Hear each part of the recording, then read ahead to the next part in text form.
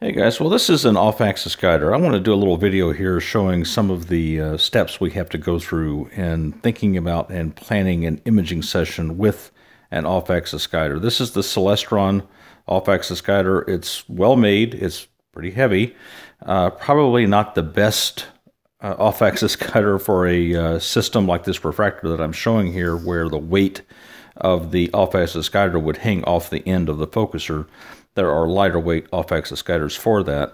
I intend to use this with my Schmidt-Cassegrain telescope. I bought this a couple of years ago with the intent of using it with the Schmidt-Cassegrain just to reduce the mass moment of inertia that that system has along with its guide scope. In the case of the SCT that I have a larger focal length and much heavier guide scope that's mounted on top of a larger diameter Schmidt-Cassegrain optical tube assembly, and so it creates a very high moment of inertia.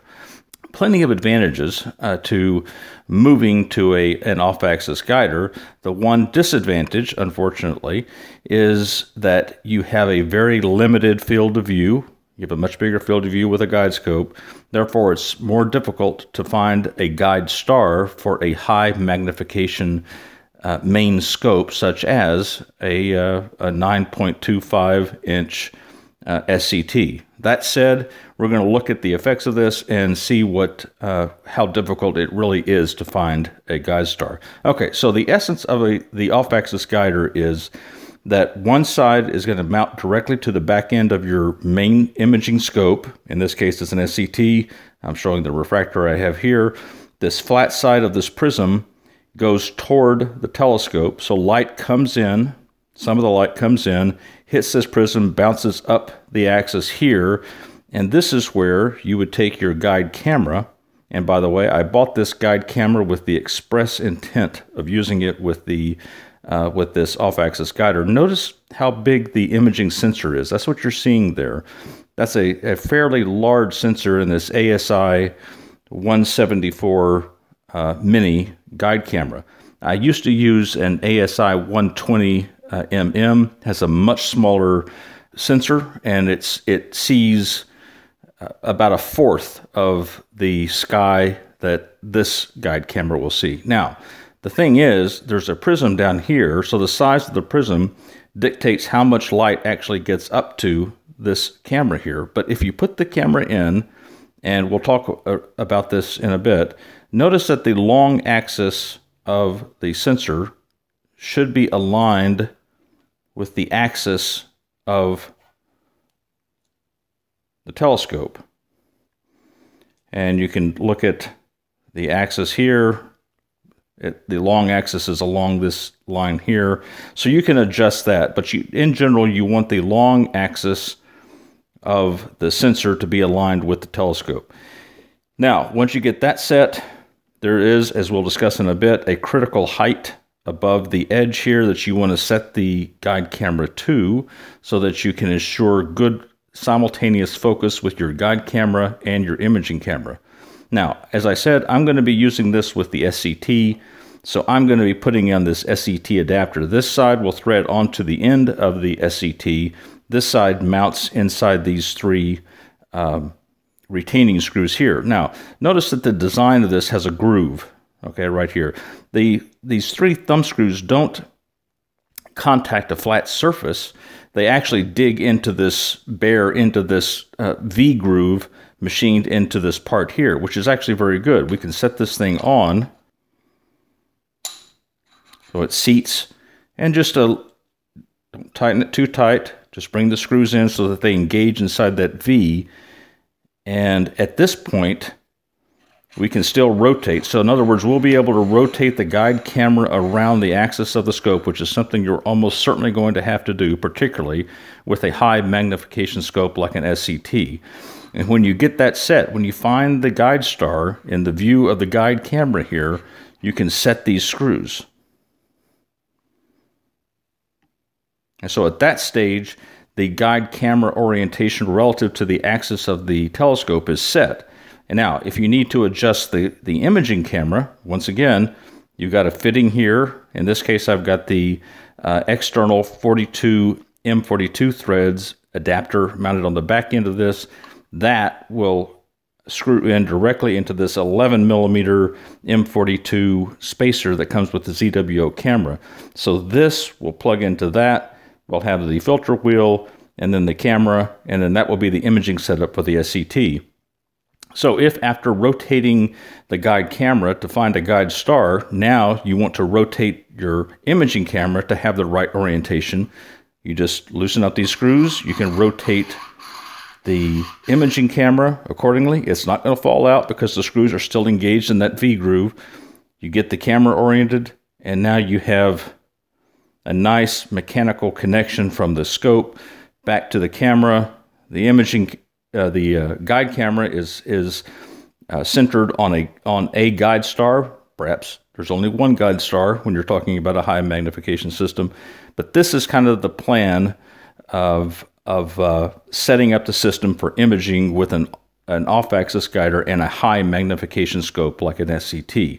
All right, so why consider an off-axis guider in the first place? Well, one of the main reasons is you have a large guide scope up here that's attached through the 3 thumb screws on each end. There is the possibility that during the course of a night, there may be slight slips between the guide scope and these rings or the thumb screws, causing a jump in our deck, and then creating a guiding correction to compensate for that jump, when in fact it was just a minor little micro quake, if you will, a micro shift of positioning between the guide scope rings and the guide scope. I've noticed something like this recently in guiding with my refractor. I don't know that this is the cause, I'm just suspecting, but it is one of the things that can undermine guiding, which is a slight shift in the field of view of the guide scope relative to the field of view of the imaging scope. And when there's a slight jump, then the guiding software is going to try to compensate for that because it thinks the star moved, and it has in its field of view. So one of the reasons of using off-axis guiding is to get rid of that possibility that the guide scope can shift. Another reason is that the image scale of your guide camera combined with this longer focal length guide scope is large relative to what you're viewing out of your main scope. So if you could take your guide camera and look through the main scope, you would have an image scale. In other words, you would be able to resolve the center of a star much more accurately than you can with your guide scope, and therefore, presumably, guiding would be more accurate. So there are some advantages. Now, what I'm showing here is the findings from an analysis I did some time back that was prompted by a YouTube video, I think, of a discussion where someone suggested that adding counterweights to the counterweight bar would reduce the mass moment of inertia of the imaging system and therefore make your guiding more effective. And I thought that sounded reasonable, so I wanted to take a look at the numbers on my own with my particular system, and that's what I did in a video, like I said, some time back. Now, what I found was that it was very limited. I could add one 17-pound counterweight, which would allow me to shift the counterweights up in order to maintain balance of these two scopes on the other side of the right ascension axis. However, the best I could do is reduce the mass moment of inertia by about 16%. Now, it's not we often talk of the weight of the supported scopes and counterweights on a mount, and that's the weight limit. It's not really the weight, it's the inertia. And inertia is the center of mass times the distance from the center of mass down to the rotational axis, in this case the right ascension axis, squared.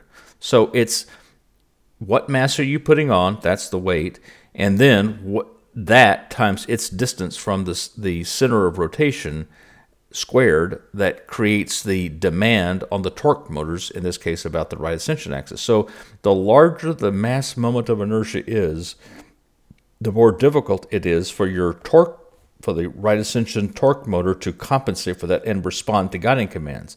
The lower the mass moment of inertia, the more, in theory, the more responsive your system will be. And so when I went through this little analysis and said, well, the only thing I can do is add one 17-pound counterweight, I'm only going to get a 16% drop in the mass moment of inertia. That's not really worth it. That's a minor, to my way of thinking at the time, was a minor improvement. But then I went the next step and I said, well, what happens if I put in an off-axis guider and then eliminated this scope altogether, combined with the rings and the little mounting hardware here? And by the way, while this scope does not weigh as much as the main imaging scope, its distance, the center of mass of its distance from the right ascension axis squared, is huge. And so if I could eliminate that mass and that inertia and replace it with a mass, not as much as that, but much closer to the right ascension axis, here's what I found. I found that I could have a moment of inertia reduction of over 60%. That is a huge improvement, much more significant than just adding a counterweight. Now, it costs more. A counterweight, 17-pound counterweight at the time, cost about $80. The off-axis guider cost $220. But it was this analysis I did a couple of years ago that led me to buy the off-axis guider. Now, I never used it. I've never installed it on the system. I've never tried it out. The guiding with the scope in this configuration that I had was adequate. It wasn't awesome. It was adequate. And I've never tried it just because the fundamental question I had was how much difficulty in the setup, and am I going to be able to find a guide star when I'm looking through this long focal length, high magnification main scope versus this wider angle guide scope. And that was a big concern to me. However, as we move forward into recent days and I've bought the ASI 1600 along with the filter wheel, I am concerned that the weight that I'm adding on at the prime focus with this, replacing my camera system, the DSLR, which is not shown here, replacing the DSLR with the ASI camera and the filter wheel, I'm adding more weight, and already the counterweights were at the bottom of the counterweight bar. So I was concerned about weight, if for no other reason than I just wasn't going to be able to achieve balance without having to buy a counterweight. Now that's caused me to think a little more seriously about using the off-axis guider to eliminate the weight of the guide scope and go ahead and get the benefit of this significant inertia reduction in the process. But the fundamental question remains, will I be able to see guide stars through this very small field of view using the camera that I had, which at the time was the ASI 120mm? I'm pretty sure I can. It's challenging, to be sure. In some cases, very challenging, but for the most part, I'm pretty sure that for almost any target I want to image, I can find a guide star that will allow me to make use of the off-axis guider. In the previous video, I mentioned how I had gone through a little process of measuring and then drawing all, to at least a very simple degree, drawing all of the adapters and components that I have so that I could put together different systems, different imaging systems with and without an off-axis guider on the two telescopes that I have. This is the imaging system as it's laid out with the Stellarium off-axis guider with the camera that will be used with the SCT that I was just showing you in the picture before. Now here's what's happening. Light comes in through the telescope, which is over here to the left. Light comes in to the main imaging sensor down the main axis of the scope and hits the sensor. That's the sensor right there. What is happening with the off-axis guider is that a portion of that light comes in, hits this prism that's in the off-axis guider that I showed you a moment ago, reflects off and goes up the vertical axis to the imaging camera, which is this guy here, and its sensor. Now here's the thing. We need to have both of these cameras in focus for the same position, for the same relative position, mounting position on the telescope. So that's one of the challenges you have with an off-axis guiding system, is you're no longer independent. I can't independently focus the guide camera and the imaging camera. Now they must achieve focus under the same mechanical arrangement through the same scope. Now, what does that mean, achieving focus? Well, when the light comes in here, what we have to ensure is that the distance that the light travels from the center line of the off-axis guide or body back to the imaging sensor, this distance right here, is the same as the distance traveled by the light reflecting off the prism up here to the guide camera sensor here. So we have to make sure that this length is equal to this length. And if we get close to that, or very close to that, then we will have both systems in focus. Now, in the case of the Stellarium off-axis guider, this ring here, this green rectangle here, is a helical focuser. So the way I've drawn this green part, the Stellarium off-axis guider, is to place the mid-length of travel for the helical focuser at the middle. In other words, I can have 4 millimeters of adjustment down and 4 millimeters of adjustment up. And this is the ASI 174 that I had mentioned before, and I've aligned, as I was discussing earlier, that the long length of the sensor is aligned with the direction that light travels down the tube. We'll come back to that in a minute of why that is the case. But by drawing things out in a more or less precise way, I can at least gain some confidence that I'm going to be able to achieve focus. So for example, if I go and measure the distance that the light is traveling from here back to the sensor, I get 65.75 millimeters. Now, let's try that again and look at the same distance, but now going up into the guide camera. So from the center of the mirror, 45-degree angled mirror, up to the center or the face of the sensor, I'm getting, again, 65.75 millimeters. So I've drawn this to build in that equivalence in the two paths that light is traveling. Now, here's the thing. Before we go out to do any imaging, we just need to ensure that we achieve the proper measurement between the top edge of the Stellarium off-axis guider and say this shoulder right here.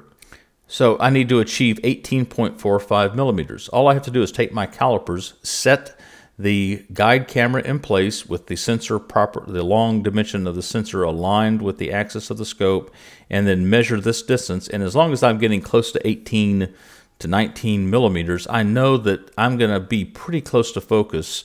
I'm going to see a star. I'm going to know there's a star there, if there's a star there.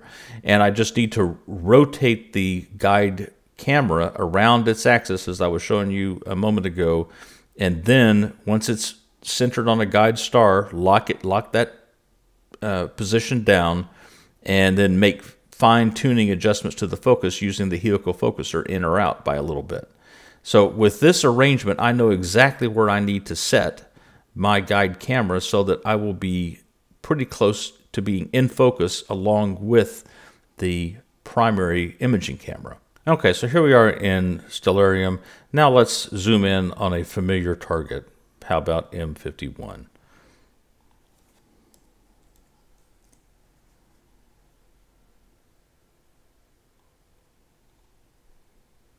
And let's turn on the oculars to see what it would look like in our field of view for the main imaging camera through this scope. Notice that the orientation of the galaxy in this field of view with the long axis and short axis of the camera sensor is oriented this way. This is a 0-degree orientation.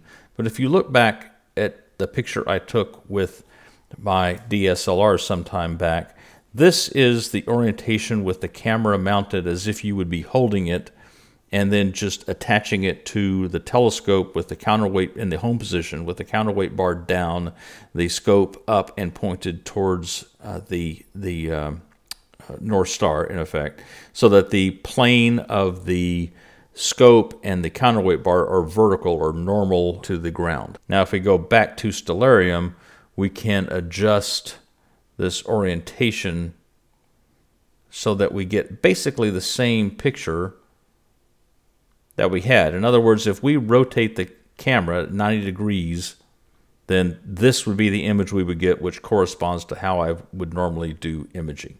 But this just shows us what the image of the galaxy would be. What is the image as seen by the the guide camera through the off-axis guider? Well, we can get that information by going into these tools, go to your sensor, in this case it's the ASI 1600, and turn on the off-axis guider simulator. Now in this case I've pre-populated these spots here with numbers that I've actually measured for the Stellarium off-axis guider. So in this case, this is the distance from the center line of the view up to the bottom of the prism. And these numbers correspond to the size of the prism. Although in this case, the prism that I measure with the Stellarium off-axis guider is about 12.5 to 13 millimeters, which is actually larger than the sensor in the ASI 174. The sensor in the ASI 174 is 11.3 millimeters in one direction and 7.1 millimeters in the other direction.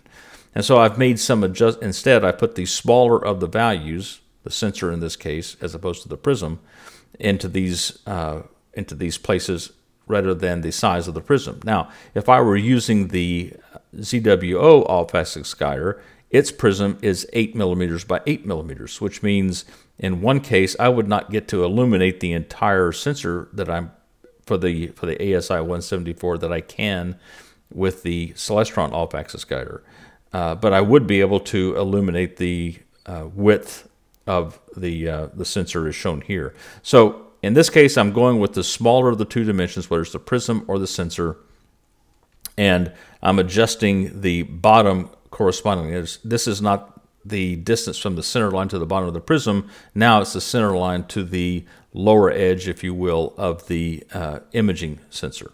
So I've put these numbers in. Let's see what that looks like and see if we can find a guide star. Now, zooming out, you can see that the guide stars are visible only in this outer donut. And it turns out we don't have much to choose from, but it's over here. A second thing we can see is that with this orientation of the camera and the off-axis guider placed with the guide camera vertical, in other words up on the top side, this is what we would see. So this is giving us a lot of good clues. First, it's telling us that, well, we only have one star to pick from. It's this guy here. The second thing is we can expect ahead of time that when we set this thing up in the daylight as we're assembling our system, preparing for a night of imaging, we need to have that guide camera turned all the way down to the other side in this particular case.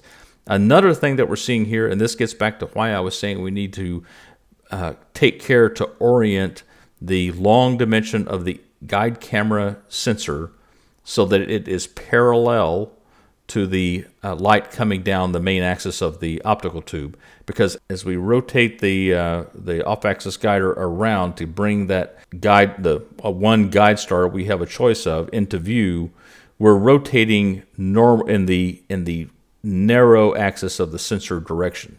That's the key thing. So now once we rotate this, as I showed you before, we can rotate the guide camera to find well, in this case, the one guide star that's available to us. And then we can go back and rotate differentially.